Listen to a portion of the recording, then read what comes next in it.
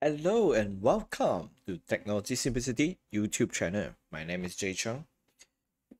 Today is in episode 38. We are going to talk about user experience. And some of you actually might thought, okay, I thought user experience is something like design, the logo, the button, set colors. And many of you actually thought it's like a designer. Okay. In today's topic, I'm going to clarify what is user experience. That's number one. And number two is I'm going to share with you what does user experience really do and what are the tools that you can use. Let's say if you're not an expert, but you actually try to practice user experience and design a customer or user journey for your product or as well as anything from your website to e-commerce site to your anything at all. So let's go. Well, so let's talk about user experience, okay? User experience, okay. The reason I put this logo, not because I'm just restricted myself to these three tools, but actually I'm going to share with you what is UX versus UI as well as user flow analytics, okay? Let me go through with you. Before that, when it comes to user experience, we talk about the best thing is near to instant response. So when it comes to social media, in my other videos that I shared in my channel previously, I already give me 1 second. Okay, I already shared that how to automate your social media like a king. Okay, so if you go and refer that, then you will realize what is Jagole chat and how to actually use it to automate your social media. In this episode and this week, I'm going to give away it's the same thing, okay, which is the lifetime access for you. Okay, stay tuned in my social media and let's carry on about user experience. Okay, first of all, disclaimer, same thing. Okay, the presentation of this talk show is about education purpose only. I'm not going to replace any independent professional judgment. Okay. And when it comes to these slides, which I'm going to share in the video description, okay, you can click on it. Then while you're browsing the same slide, whenever you see these three, animated hand, something like that, which means it's clickable. Okay, because previously there are some of the audience asked me about, okay, whether the slide can be clicked or not. Okay, now I'm going to show you these are the legends. Okay, so let's carry on. Before this, this is, I know this is sounds like looks like a picture with normal things, but I wanted to tell you, when it comes to design, yes, definitely the glass is so good, greenery. I'm not saying this is the perfect design. I'm just saying that when it comes to design, it's about once it's looking good visually, right? But when it comes to user experience, it's about how's your user actually achieve the objective from something that you actually try and create it. For example, you are trying to go from here, from the bottom, okay, bottom here, and go to the opposite, whereby there's a lady coming forward. So in terms of user experience, the user might choose the shortest path, whereby I just straight away cross, rather than go with a route. Okay, so this is what we call user experience, because you actually design something for the user in convenience, in terms of what they really want, okay, other than just visually look stunning. By the way, I'm not saying that this is the perfect example of user experience, and I'm not saying also user experience can be this ugly. Yeah, okay, I know this path is ugly. Okay, let's move on. Okay, so when it comes to user experience, I know that I've been covered a little bit in a previous picture just now. However, allow me to put it this way. When it comes to user experience, it's about economics, standards.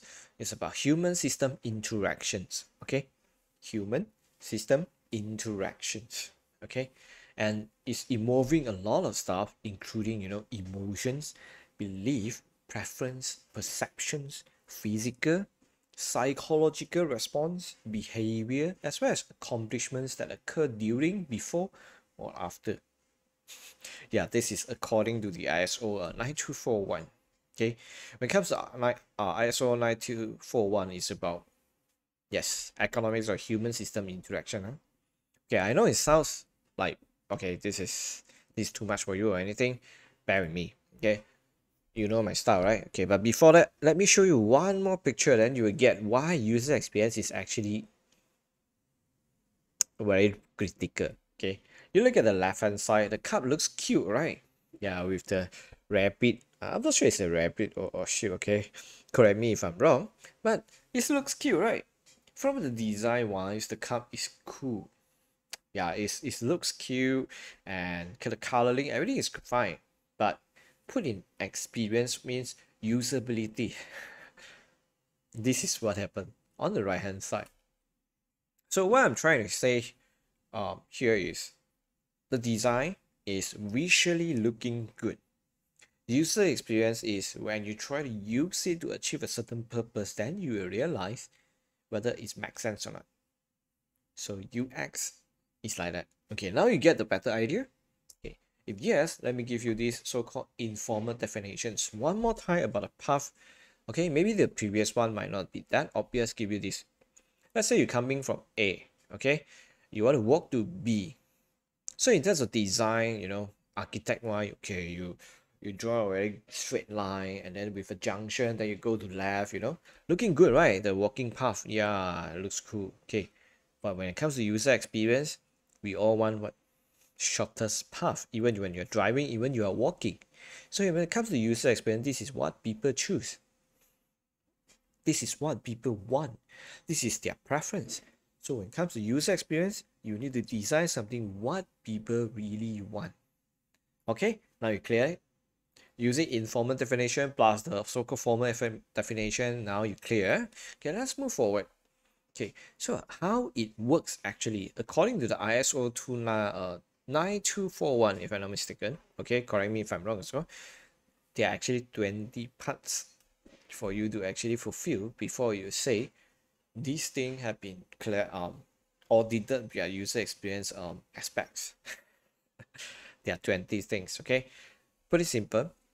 It's about task requirement, okay? It's about visual, it's about keyboard, it's about posture, it's about environment, it's about display, it's about colors, it's about input, it's about dialogue. Dialogue is like conversations, right? Okay, sometimes it's like instruction. Okay, then when it comes to usability, remember the cup mimi just now. Okay, then it's about information. Okay, it's about guidance, it's about a menu dialogue. Okay, it's about a command, it's about a manipulation, the fueling, okay, the form filing, sorry, and accessibility. So there are 20 parts. Okay, the first one is introduction. That's it. Okay, let me dig in deeper, but in a simple way to actually explain what is UX. When it comes to design, or design is this part, but for UX, it's about accessibility, the interface, the navigation, the usability, the structuring, the human computer interaction, HCI, human computer interactions. Okay, as well as user research. When we come to talk about user research, it's actually much more like I'm not sure you agree with me. It's as simple as um everyone using your devices like mobile phone is unique way. You agree or not? All of us using our mobile phone in our very unique way. There's no one using it in the same way. You agree? Okay. If you agree, that is what it's about. Let's say you try to design a button, okay, to fulfill certain group of people. You need to study how they actually use something. Then only you can give them what they want. Okay, so that's user research. Okay, let's carry on. So up to this point, I wanted to say that user experience not equal to user interface. Okay, can agree, yeah. I know this is debatable. Some say that UI is subset of UX or something like that, but for me, this is two different things. Okay, this picture actually quite clear in terms of what is UX. It's about interaction, it's about prototyping, it's about information architect, it's about user research and scenarios. Whereby, on the other hand, right hand side here is user interface is more like a visual design, colors, graphics, layouts, typography, which is basically everything about visual. Okay, now you're clear. Okay, if you disagree, always put in the comment box and then let's discuss. Then let me show you one more example as well as just for laugh. When you look at the left hand side, yes, the four animals looks cool, right? And the parents feels like this is helpful for the baby. But put it this way, if you put yourself in the baby perspective, the baby actually looking like this. Do you realize this or not? This is all about when we look things from different angle and perspective, you shall see a different thing. We talk about that every day in our adulthood life. We talk about philosophy like that, but when it comes to a simple design, sometimes we forgot about this also. So I hope this picture also gives you much more clearer picture about what is user experience. As in, you actually look at the things, enjoy the product, service, or try out the stuff from the user perspective, not from the design perspective. Okay, let's carry on. So when it comes to user experience design, please look carefully on the title. It's a UX design process, which means how you actually carry out the user experience process. Okay, for this is something I found it's very cool. There are 5 steps, just like our project management, just like nowadays the coding, mobile apps, how they do it, the cycle. Okay, number 1, you research. You need to meet the user, understand how they use it. Sometimes, even though you feel like this is so easy, but your real user might don't feel the same. Okay, please understand that. Okay, number 2, be empathize your user. Okay, be the user. Sometimes the user complain they don't understand, they don't know how to use. Don't judge them. They don't understand means they don't understand. As simple as that. Okay, just like when it comes to education, some kids just don't understand, so the teacher have to find another way to teach and deliver the message. Just like in our adulthood, when we talk to another person and then your friend might say, I just don't understand. Yes, it's fine.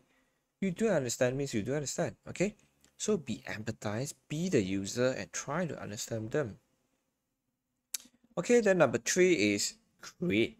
You want to make it simple. Okay, you try to create something like using a minimum effort to showcase what you're trying to do. Okay, then number 4 is you test it out. Once you create the simplest prototype or something like that, then you share to the sample user that you want to engage and so on. Then ask them to give you feedback.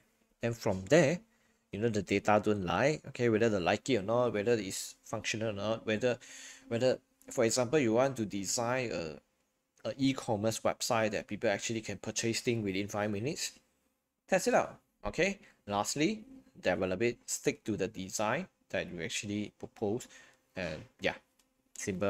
Okay, let's carry on. So the whole process is I'll give you one scenario. Let's say you try to come out these mobile apps. So at first place, you talk about app structure, you talk about functionality, you talk about user journey. When it comes to user journey, allow me to elaborate more, as in you need to imagine yourself when first day you look at these apps from the app store, you install it. What's the first thing you want to see when you open the apps for the very first time? Think about that. Imagine yourself just like a user who never know about anything about your apps. Then you can design a great journey from there. Step 1, what I should see, whether a registered account or I should straight away see the content of the app. Then carry on. Then after day 15, 30s, 90s days, after a certain period of time I'm using it, what should I see also? Okay, this is called user journey. And share empathy maps. You know what empathy maps is? Imagine a user will face a lot of challenge when trying to achieve something to the apps, to a website, or anything. Okay, imagine yourself what kind of challenge you might face from a user perspective, from point A to point B, point B to point C, and so on. Remember just now the path? Try it yourself. Whether I walk here to that part, is it time is my concern that I need the shortest path ever? Is it energy is my concern? I also need the shortest path. Is it visually looking good when I walk is a concern? Okay, think about that. Okay, then when you done your user research discovery and then you came out layout interaction design, do a lot of user testing. From there you will see a lot of good feedback. Then from there you refine it. Okay, let's carry on. You know, the UX design is to tackle problems. So as I mentioned just now, every single user have their own unique way to use a certain things in digital space, like mobile apps or website or anything, right? So you might want to group them. Okay, other than you want to design something for 1 million user, you really want to go through 1 million scenario? No, really, right? You can group them in a similar one. That is how you create persona. For example, people like me who understand IT, have experience as background in IT, and I wouldn't really give up so easily when I start in actually finding a button or something. Okay, this is my character. So there could be another one just like me. Okay, so it could be a persona A in this case. Then I put everyone like me with the same character, probably within the same age. Okay, 20 to 40. Okay, it's too much. Maybe 25 to 35. Okay, something like that. Okay, I accidentally revealed my age. Okay, never mind. Come back here. So you design a group of people that's similar in terms of their character, their behavior. Then you actually figure out their problem. For example, my problem is I can't read Japanese.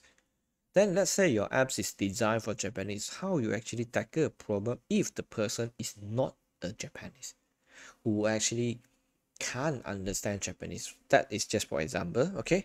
Then you came out a strategy, then you came out an objective, and you came out a feature. For example, your strategy is you split the apps into two versions. One is Japan version, one is international, which is English version. That could be one strategy. But if resources is limited, you can't actually, handle two apps. So why not your apps can switch language or probably just insert a few words, stuff like that. Okay. Once you define the strategy, the objective, and the features, for example, I just switch the language in the sidebar, then you came out a solution. Then you test it out. Then you see whether the problem been tackled. This is how it usually works. Okay, let's carry on is just for love one more time. Okay. This maybe I know it's just for laugh, but for me, it's true. So sometimes when I browse through certain website, once a while, if the website actually have those pop up to actually ask you to subscribe to their newsletter, one time, yes, I'm fine. But imagine when you go to the website, the top down, the header, the header part suddenly came out. Oh, okay, today news. Then the footer suddenly came out. Oh, today's news. Then when you browse a few seconds, there's suddenly another pop-up. That is called call to actions. And when it's actually so many and with unnecessary, your user can't breathe. They feel suffocated and they feel crowded and they feel so busy and they just don't want to focus on what they're trying to find anymore, then they will just leave. Get it? Okay, let's carry on. So what are the tools out there for you to actually carry on your user experience design? Okay, and when it comes to user experience design, we use this lean. Okay, when it comes to project management, there's not project management, business model generations. There's one lean business model generation as well. So there are tools and there are three phases when it comes to UX design: think, make, and check. Okay, think first, as in you research the user. how they actually do things. Then you try to map. Then you check whether it's correct or not. User testing tools. So what are the things that are available? Okay, let me give you this very comprehensive research that I found. And by the way, sometimes, okay, this mimi also just voila, but at the same time give you another thought. Sometimes you thought a simple UI like this makes sense, right? You have 3 cats, so you make 3 bows. Then each of them can, it should be very neat. And then they will like queue up, right? But in the end, this is what happened. This is why, regardless how well you plan, you still need to conduct testing, because in reality, you might just don't know what will happen when it comes to real people. Sometimes people might change. Okay, so let's carry on. The think phase. When it comes to user research, there are 4 things here you can be conduct: interview, survey, persona creations, as well as in-house testing. So when it comes to these 4 parts, okay, if you see the highlighted here, user testing, this is something that the user testing is the one that I highlight in the logo, in the poster. Why? Because out of all this, the most effective is you actually engage with real people who are stranger. Okay, that's why they give you unbiased feedback. So through the user testing platform, you can engage with real people and give you the real result. Not real result, real feedbacks. So this is something very interesting other than tools like Google Analytics and so on. Okay, there are lots. Okay, if you want to browse them, you can look for the video description where I compile all the whole list and just all the tools here. Okay, you can click on it. After the think phase, okay, let me just laugh one more time. Okay, when it comes to designer, you are here. When it comes to user experience designer, you are here. When it comes to I don't know how to pronounce this stuff. Human empathy architecture. Yeah, it's like before the person know this is something much more convenient to me, you already design that for them. It's like they don't know they need that, and they don't know they want that. But after you design, they feel like this is so comfortable and so cool. Something like that, huh? Right? Layman terms. Okay. Just for love as well. Let's carry on. Phase 2 is make, means you design it in the minimum one. Okay, I'm not saying that you develop the whole thing, came out first. My advice always came out a prototype before you came out the real product or the real outcome. Okay, when it comes to this, I did suggest flow map and Figma. Okay, flow map is the one that in the poster. Figma is something that I feel like is really powerful. I personally use it in many projects as well. So you kind of design, you need a flow chart. Flow chart thing means, step 1, step 2, step 3. Remember, I mentioned about user journey. User journey, yes. So it's like, imagine yourself in this scenario called first time exploring an app. Okay, this app.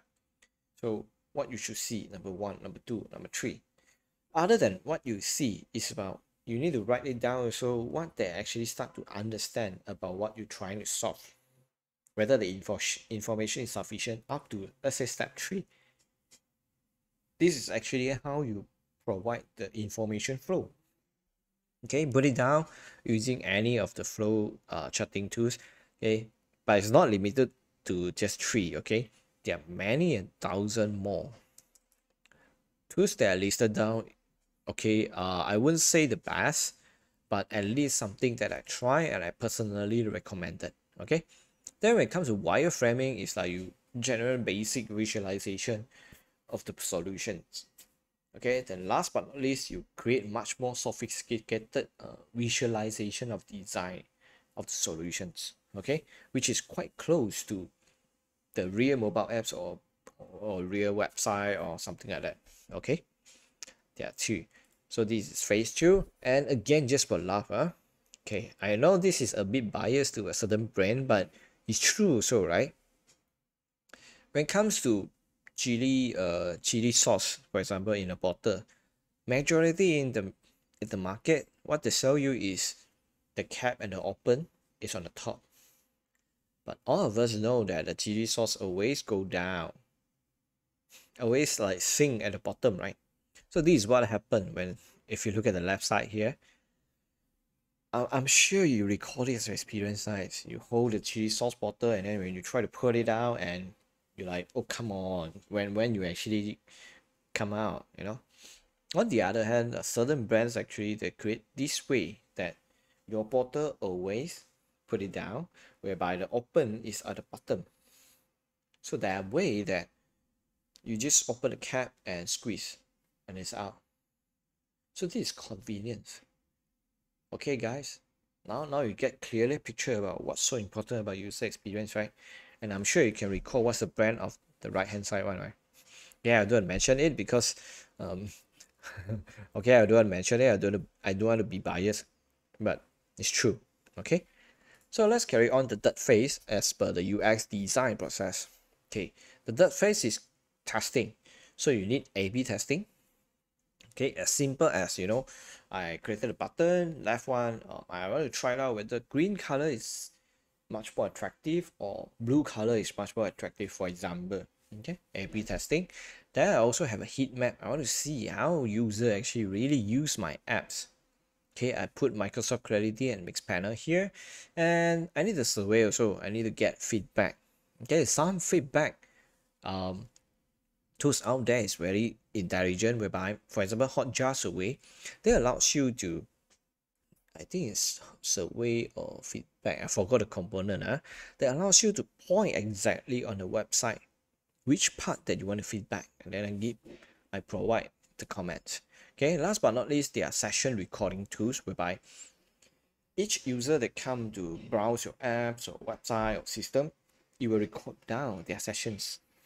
Okay, when we say record down, I know it sounds creepy, but they are not revealing any sensitive information. For example, when you're typing password, it will record the password.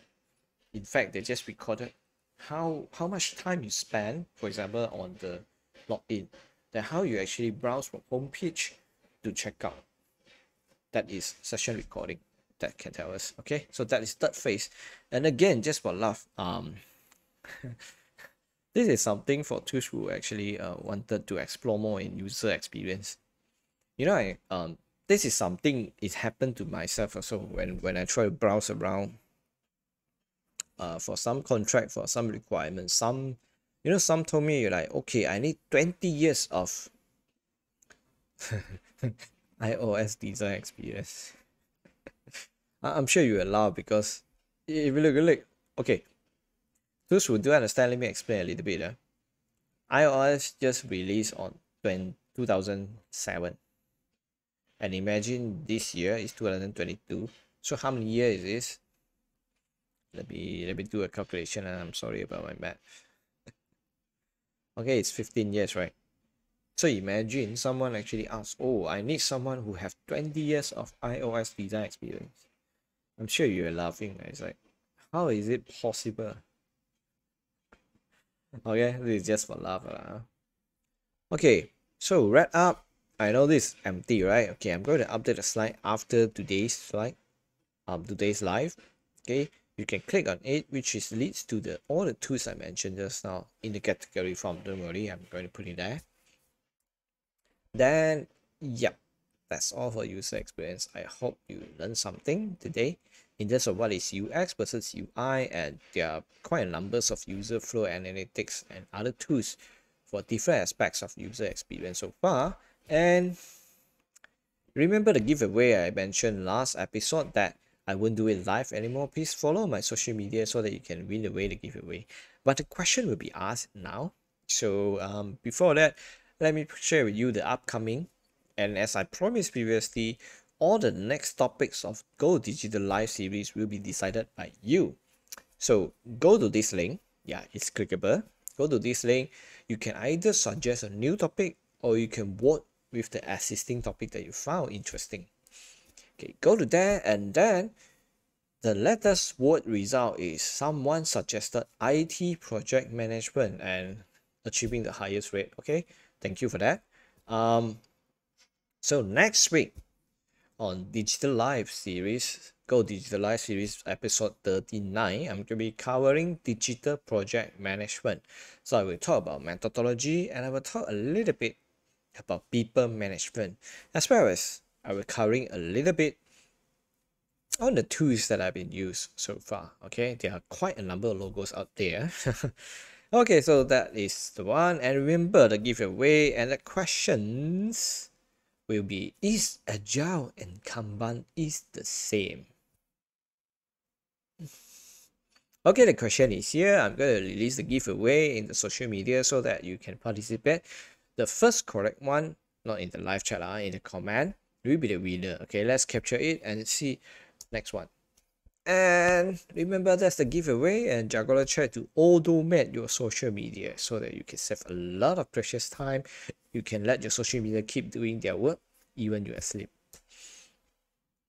Okay, remember, every Wednesday at 15 p.m. Go Digital Live series. Okay.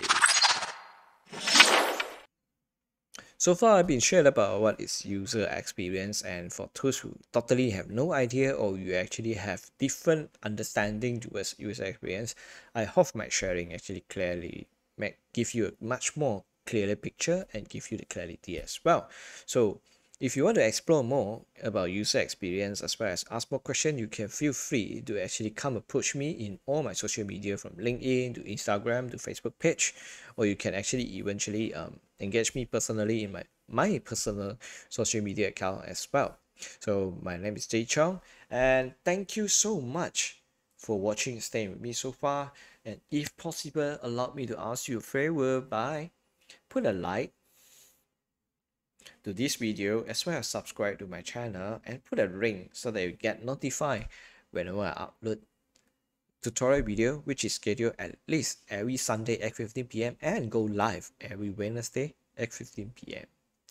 Thank you so much for watching Technology Simplicity YouTube channel. My name is Chong, signing off and wishing everyone stay home, stay safe. See you again next week. Goodbye.